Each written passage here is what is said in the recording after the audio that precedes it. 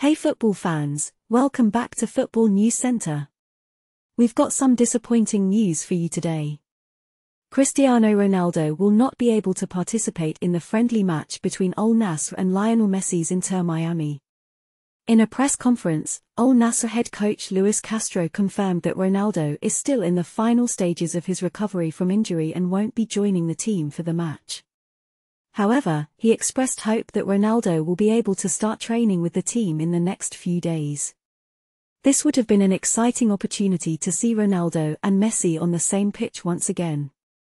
Throughout their illustrious careers, these two legends have faced each other 36 times, most notably during their time at Real Madrid and Barcelona respectively.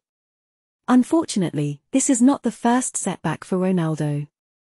Earlier this month, Al Nassr had to cancel their tour to China, which was specifically planned for Ronaldo's fans, due to his injury. The Saudi Pro League side is currently on a mid-season break and had scheduled multiple exhibition matches before returning to domestic competition on February 14th. As for Inter Miami, they are currently on a pre-season tour, which included a match against Al Hilal in Saudi Arabia, where they lost 4-3. The match against Al Nassr is their second exhibition game in the country as part of the Riyadh Cup.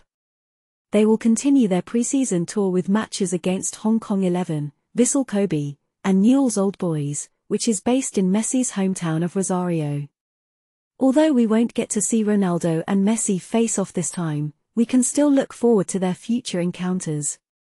Inter Miami's opening match of the MLS season is scheduled against Real Salt Lake City on February 22nd. That's all for today's update. Make sure to subscribe to our channel for more football news and updates.